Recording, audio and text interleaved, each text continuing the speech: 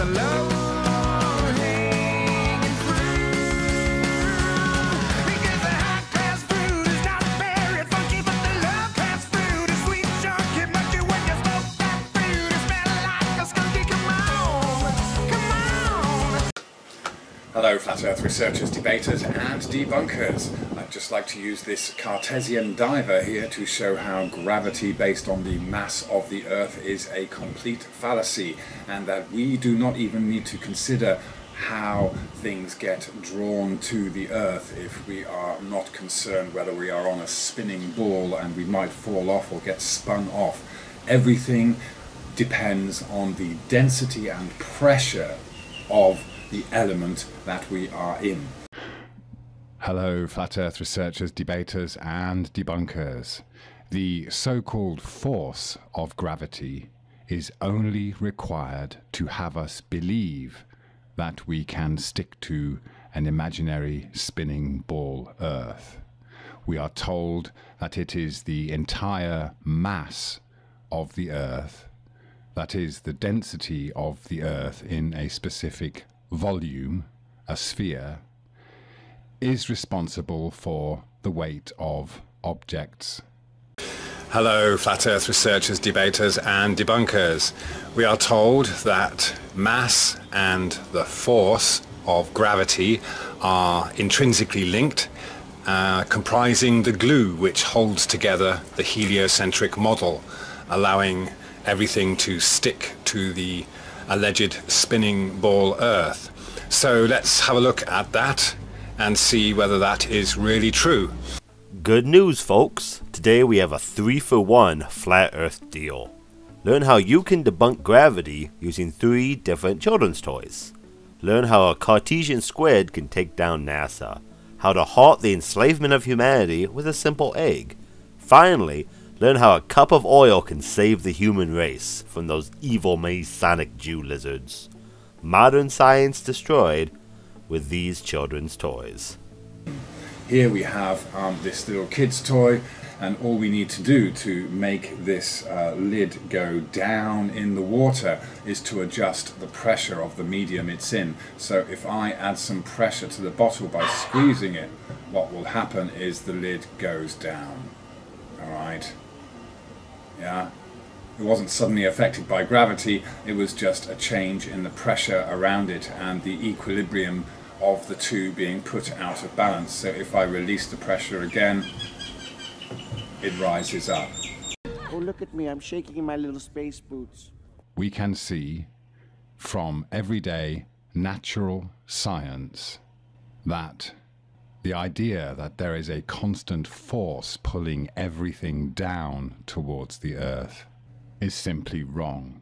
So of course, with the presupposition that there is a downward force called gravity, which is only really measured when dropping things through the air,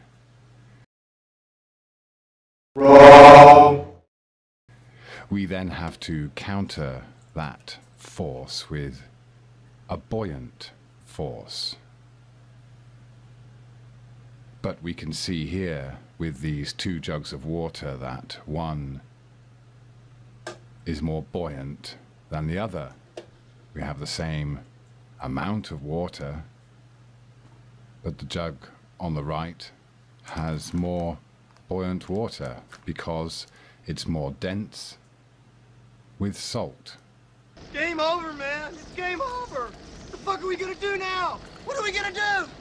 Here I have some cooking oil, an empty jar, normal water, room temperature water, and cold water, which I've just added some colour to. So you can see here that this oil has a lot of mass. So I'm going to pour this mass of oil into the jar. Okay, and gravity is said to be doing its work, making the oil sink to the bottom of the jar. But if we add some water with less mass than the oil, that just makes no fucking sense. I mean, it's just bullshit. Fuck. Oh my. We'll just put a little bit in and see what happens.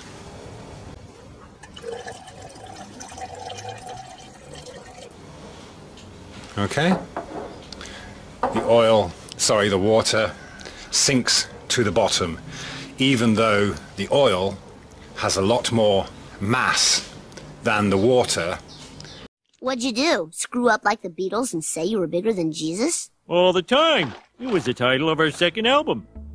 Thank God there are flat earthers out there willing to do the real hard science experiments us globetrotters could only dream about doing in hushed tones and whispered words.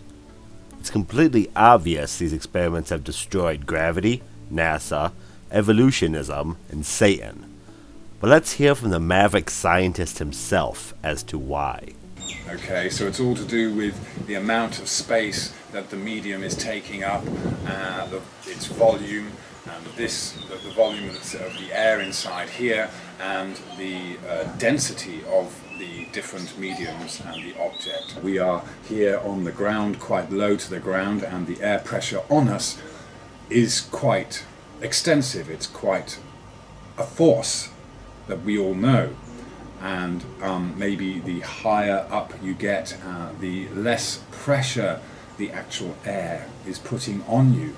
Same principle as this. You don't need to have the Earth being a certain mass and creating a force which pulls you down to the ground, because the pressure of the air at this level is already pushing us down. They had a big party out in the parking lot. Oh, whoa, look at gone. this! Forget it. That might be out of the whole stadium. It may be. It is. They went out everywhere, right on over the top. The astute student may wonder the science behind the Cartesian Diver, and why, when it becomes more dense, it falls toward the Earth and not some other direction. Almost like it is being drawn towards something. Forced, if you will, towards a massive, dense object. We just have a difference in the relative density, not because of any force created by the mass of the Earth. And so now we make the water less dense by adding some of the non-salted water. We have an egg floating about at an equilibrium within the water. But if you believe that we live on a globe and stick to it because of the force of gravity, then you have to say that we now have an opposing force, a buoyant force acting on the egg, and we have the pressure of the water acting on the egg. Stanton drives it left field, absolutely crushed, and out of Dodger Stadium. You don't see that every night. Again, the astute 1%er student may raise their scaly Jewish hand and ask how, exactly, does buoyancy contradict gravity? If gravity did exist, would the egg not behave the exact same way? The water has sunk to the bottom and is apparently being pulled down by the gravity more than the more massive amount of oil. So this in itself completely debunks the idea that mass is related to gravity. That one is hit a mile. A majestic shot to the top of the bleachers out there. That pain in the ass Illuminati Catholic Freemason student would again raise their hand here and point out that mass is not dependent on gravity and that oil is not more dense than water. But, like a good flat earth instructor, you would send that student to the principal's office for interrupting your lesson with facts and logic. Of course, we have two substances here which are of different densities. Although the oil is thicker, it's less dense than the water. The water is more tightly compact on a molecular level. Before the astute student leaves for their skull and bones meeting to sacrifice a virgin, they would probably point out to you that earlier you said that oil is more massive than water, but now you are saying water is more dense than oil, and that those two statements are opposite. And of course, the question that will be asked by people wishing to defend the globe is, what makes up and down in the first place? Well, frankly, nobody really knows, but what you just said is one of the most insanely idiotic things I have ever heard. At no point in your rambling, incoherent response were you even close to anything that could be considered a rational thought.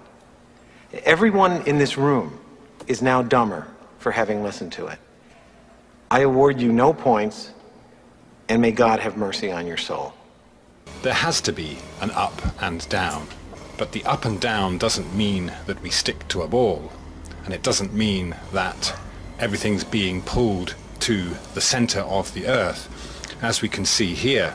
And I base that on absolutely nothing. It is what's going on here has nothing to do with the Earth beneath it. It has to do with what is in the container, relative density. And anything beyond that remains a mystery. At this point, the astute student has dropped the class due entirely to the instructor's lack of understanding of the subject.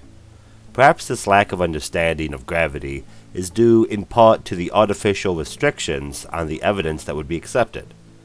If you view space as fake, and all images and research related to space as a lie, then I guess I could fathom it hard to distinguish the fundamental force of gravity from the phenomenon of buoyancy. Lucky for you, gravity can be tested and verified without the need of space. Gravity's effect on space-time can be calculated on Earth via time dilation measurements. Gravity's effect on light can be measured in a lab setting. There is plenty of evidence out there that gravity is the force that dictates buoyancy and not the other way around. All you have to do is look for it.